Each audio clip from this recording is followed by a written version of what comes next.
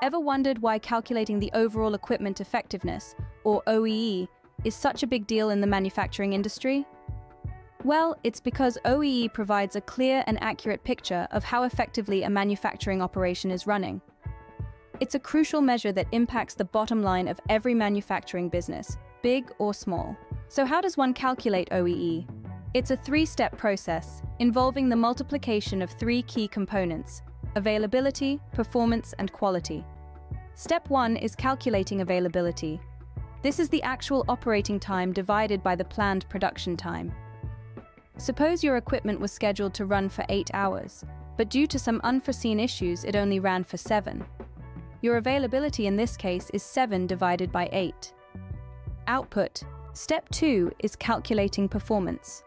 This is a measure of speed loss during operation. It's calculated by dividing the total pieces produced by the actual operating time, and then dividing that by the ideal cycle time.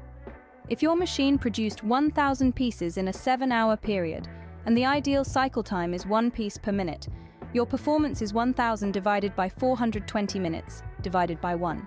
The third and final step is calculating quality. This represents the good pieces produced as a percentage of the total pieces started.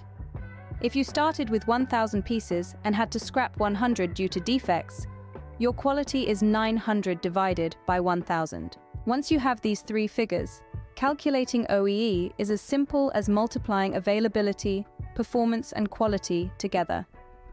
The result is your OEE percentage, a single number that provides a comprehensive snapshot of your manufacturing efficiency. In summary, calculating OEE involves 3 steps. First, calculate the availability by dividing the actual operating time by the planned production time. Second, calculate the performance by dividing the total pieces produced by the actual operating time and then dividing that by the ideal cycle time. And finally, calculate the quality by dividing the good pieces produced by the total pieces started. Multiply these 3 figures together and voila! You have your OEE. Remember, OEE is more than just a number.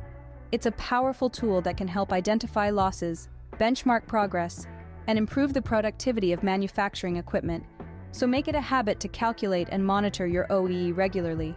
It's an investment in the sustained success of your manufacturing operations.